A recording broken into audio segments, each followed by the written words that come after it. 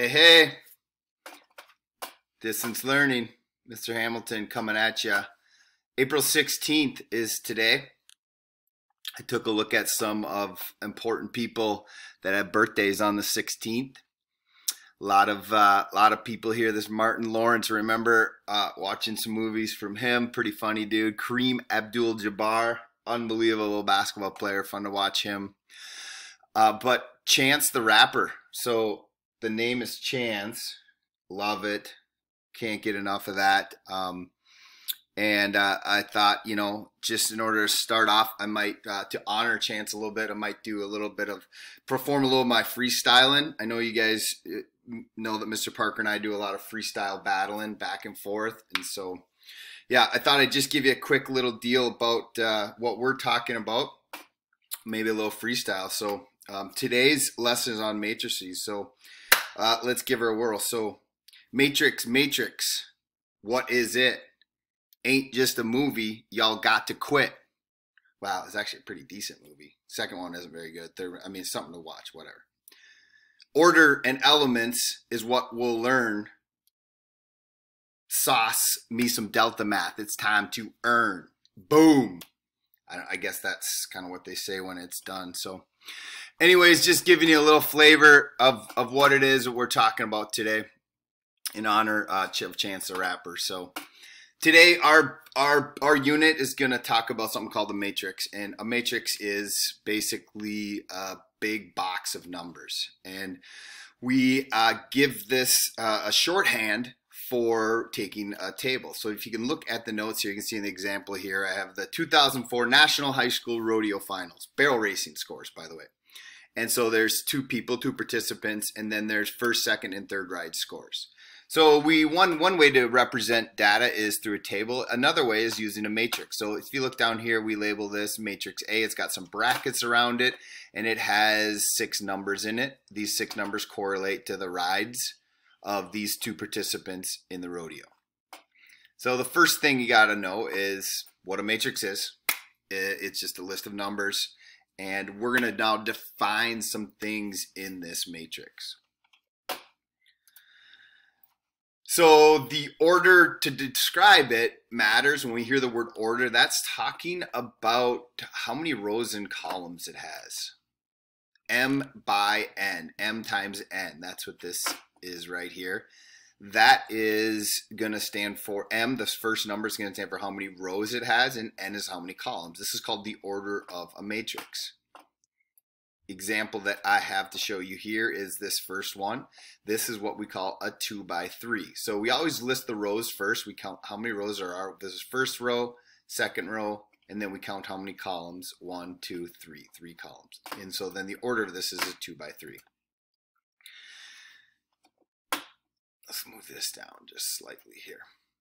The elements have addresses that locate them in the matrix. So each number in the matrix is called an element, and it has an address, just like your house might have an address, or we find a description of where to locate each one of these. So the addresses of each of these spots has to do with each row and column it's in, and we identify that using a lowercase. So here's 3 examples. Little a for matrix A, that refers to the element or the address. And 2, 1, 2 stands for second row. The first number you see is the row. The second number you see is the column. So they identify the element in each address. So for this first example here, number 1, A21. Second row, first column.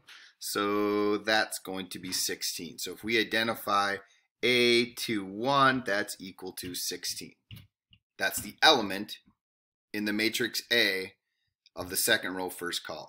If we look at number 2 here, A13, we're looking for first row, third column. So first row, remember these are the rows, they go horizontally. First row, third column, in this case would be 19. If I skip down to the third one, a little bit spicier, second row, fourth column. So here's your second row, first, second, third. I noticed there is not a fourth column. So if there's not a fourth column, we can say not possible, undefined, or null set. Okay? Basically, all I have for you here is just a few more practice problems just to get us going today. So we're going to talk about dimensions.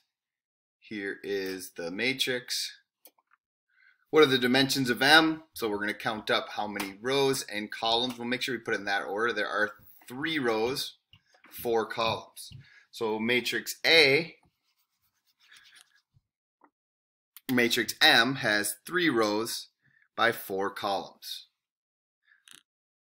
Now make sure you understand that that is different than 4 by 3. 4 by 3 would be 4 rows and 3 columns. Be a matrix, it looks slightly different. Letter B is what is the entry or element at M32? So that's 3rd row, 1st, 2nd, 3rd, 2nd column right here as 11. And the last one, letter C, the entry 0 appears at what 2 addresses? So if I use my highlighter here, 0 appears here and here. So the 2 addresses, I'm going to use little m to stand for matrix big M. And 0 appears at the 2nd row, so I'll use subscript here, 3rd column, and little m, 1st row, 4th column. And the order you put these in doesn't matter. The order you put these numbers in, the 1 and 4 and 2 and 3, does matter. So that's it, you guys. All done with matrices today. Wanted to make sure you just understand rows and columns. We're talking about order. We're talking about elements. And we got a couple problems for you guys to do on Delta Math. So that's it, guys. Until next time, stay clean, my friends. Wash your hands, disinfect your phones, and most importantly, be kind.